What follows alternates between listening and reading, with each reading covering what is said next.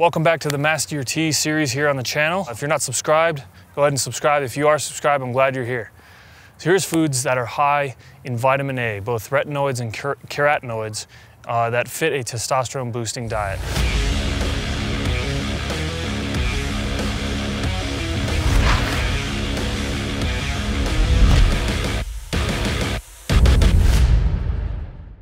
All the information in today's video plus much more can be found in my book, Master Your T. Visit masteryourt.com for a free digital download of the book. $20 in value, absolutely free for you.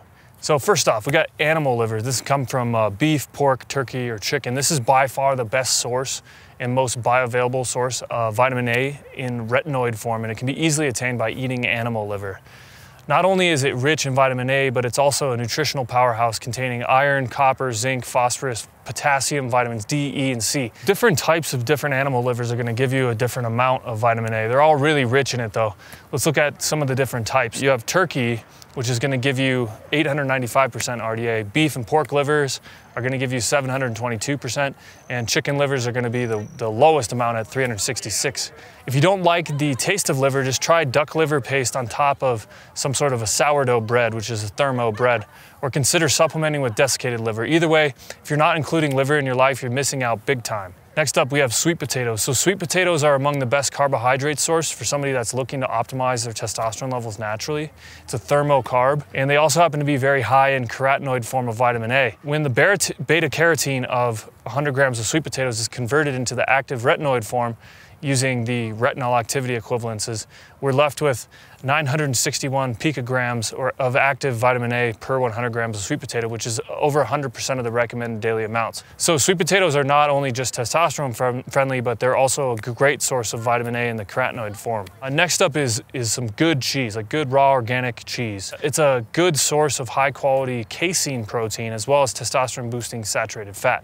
It also has a good amount of fat-soluble vitamins in it, including vitamin A in its retinoid form. On average, cheese at about 100 grams provides you with about 29% of your RDA of vitamin A. So it's nothing close to liver, but it's still a decent source. Next up, we have butter.